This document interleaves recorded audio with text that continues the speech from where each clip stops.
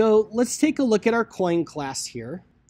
And let's make our coin class more useful by having it implement the comparable interface so we can compare one coin object against another coin object. And before we get into that part, we're going to write later today, we're going to write a little static method just to test out this comparable stuff. So let's import a couple of things at the top. Let's import java.util.ArrayList. And let's import java.util.collections. And we'll talk more about both of those later. But what we want to focus on first is making the coin class more useful by having it implement the comparable interface. And the syntax for this is we use a new reserved word right in the class header. This is where we commit. This is where we make the promise. This is the contract between us, the author of the coin class, and the Java compiler. We make our promise by saying public class coin implements. Implements is the new reserved word. Comparable. And as we saw in the Java documentation, comparable is a generic, and so inside the angle brackets, we need to put the type against which we're comparing. So what do we want to compare a coin object to? Well, another coin object. That's pretty much always the case. So we just say comparable angle bracket coin. As soon as we type this, we just made that promise to implement all of the methods in the comparable interface. And in fact, if we compile our code right now, it doesn't compile anymore. The Java compiler enforces that contract and makes us keep our promise, and it says, wait a minute, you said you were implementing the comparable interface, yet you have not overridden compare to. So you better go do that. Okay. So the Java compiler enforces the condition that we must implement the methods of the interface that we're implementing. So let's do that. Let's implement compare to. Let's scroll down here a little bit. Hey, now we know a little bit more about toString, so we could actually put a little @overrides in front of here if we want, or @override, because we know we're overriding capital O object class now. But let's also override the compare to method. So it needs to be public, it needs to return an int, it needs to be called compare to, it needs to take one parameter where the type of that parameter is a coin, because that's the type we specified inside the angles brackets. We can name the parameter whatever we want. When I write a compare to method, I always name the parameter other, because for me it works out well conceptually. I can think about, I'm comparing this coin to the other coin, and that helps me out. One thing to follow up on from last week, someone asked, when we're implementing an abstract method, like from an abstract class, can we still do the @override? This showed up with the quiz and stuff. And I said, I didn't know. Well, I looked into it. Yes, we can. Java considers implementing an abstract method, implementing a method in an interface as overriding that method. So using the @override is certainly allowed and encouraged. So we'll put in the @override there. All right, now it's up to us to actually implement the appropriate behavior of the compare to method in terms of determining whether to return a value greater than 1, less than 1, or equal to 0. So let's write some if-else code to do that. What's going to determine for us whether one coin is greater than or less than another is that coin's value. So we have this instance variable value up here. So let's check. If this coin's value, if this coin's value is greater than the other coin's value, return 1. Else if this coin's value is less than the other coin's value, return -1. Else, they must be equal. Let's return 0. And now our code compiles because we have fulfilled our promise. We have implemented the compare to method from the comparable interface.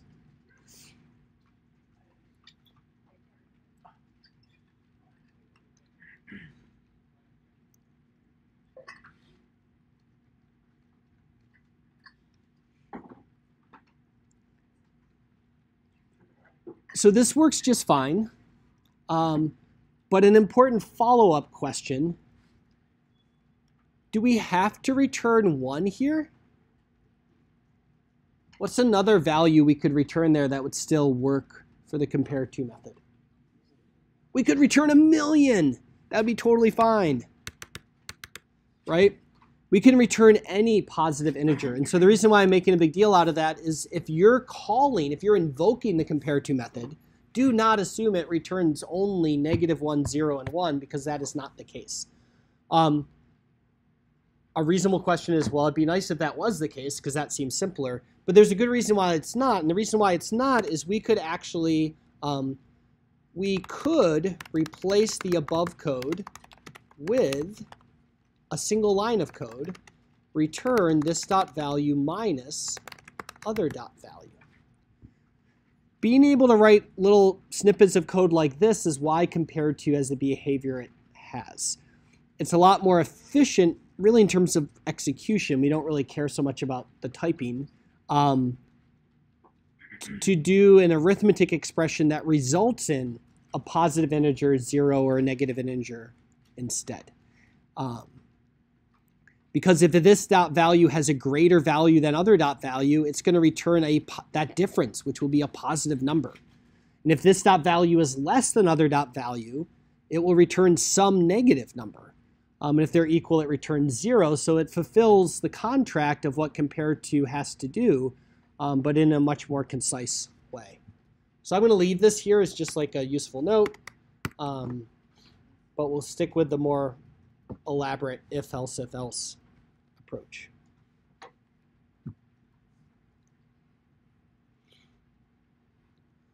All right, so great. We wrote a compare to method. We can now compare coins. What does that buy us? Well, let's write a test method together to illustrate this, to demonstrate this.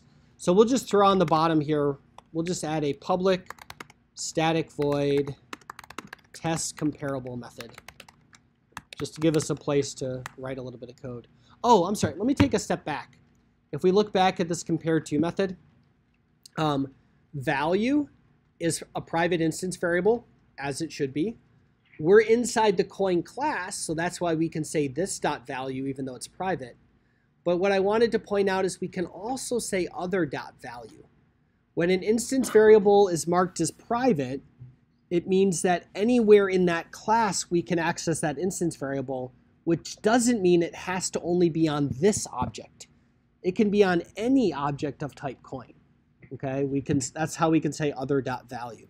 So I wanted to point that out because sometimes we don't necessarily have that complete understanding of what private means.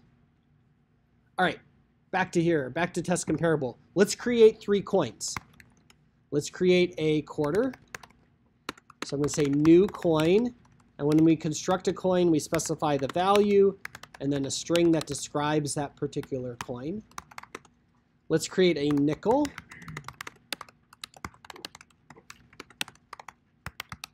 Let's create a dime.